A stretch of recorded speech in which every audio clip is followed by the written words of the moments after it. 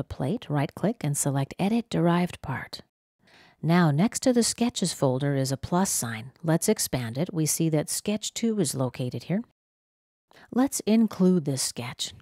Inventor gives us a warning. Selected, a non-exported object will modify the base component to mark the object S for export. So what that S here means is Sketch 2. Let's click OK, and OK again. Now here's Sketch 2. Let's double-click on it to open it for editing. However, as you see, we can't modify this sketch. However, we can use it as reference geometry. Let's click on Finish Sketch, and let's go back to the Plate.ipt tab.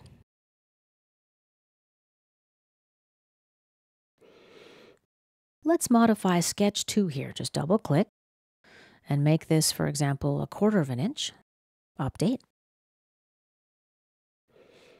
Back to Part 1. And as you see, our changes did take effect. Now let's learn how we can change parameters. Go to Parameters. In this window, you need to check this box here to include your parameters, or they can be selected from the Derived Parts dialog window. Let's also insert a custom parameter. We'll call it AA, for example. For its equation, I'll type D3 times D4. And just click outside the cell to register. And now let's click Done. Right-click on the plate and select Edit Derived Part.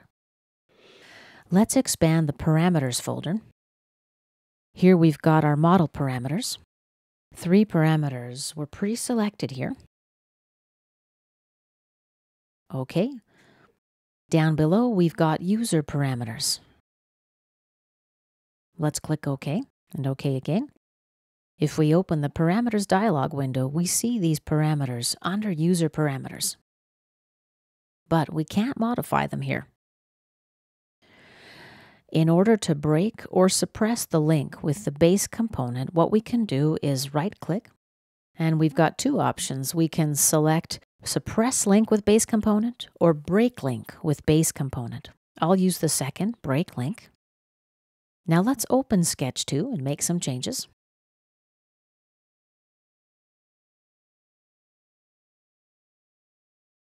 Finish Sketch. As you see, the changes to the sketch didn't affect the underlying solid. Let's open the Parameters dialog window. The parameters can now be changed as well. Let's click Done, and this concludes our video about working with derived parts. We'll see you back in a minute where I'll show you how to save your part as a template.